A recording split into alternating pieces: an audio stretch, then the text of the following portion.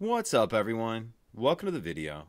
Today we're going to take a look at how to get a 2023 Hyundai Santa Fe started if the key fob dies. So I've taken the battery out of this key fob to demonstrate. As you can see, none of the buttons are working. If I try to start the vehicle as I normally would, it's not going to start, and I'm going to get a message on the dash saying no smart key or digital key detected. So what I'm going to do is start the vehicle as normal, except I'm going to take the key fob and I'm going to use the top of it to press the stop start button. So press the brake in like normal and then take the top of it and press the stop start button.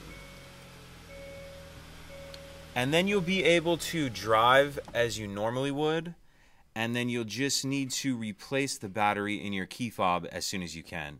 And I'll put a link in the description box of this video on how to replace this key fob battery if you're unfamiliar. If you could take a second to like and subscribe, it helps us out, and I'd appreciate it. Thank you.